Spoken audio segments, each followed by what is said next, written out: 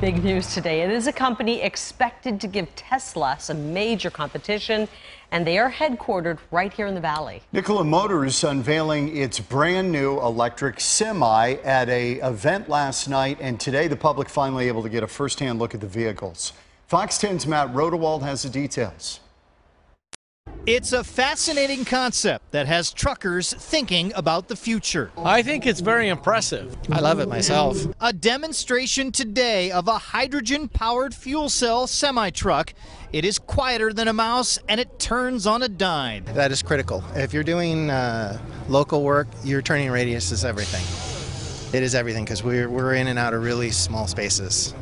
If you knew, we have inches on either side of us a lot of times. On a full charge, at least 300 miles for this semi, something that could change the local trucking industry for good. I hope it does take off because, we could definitely use, clean energy, the more and more of it as well. But the question is, will truckers embrace this new technology?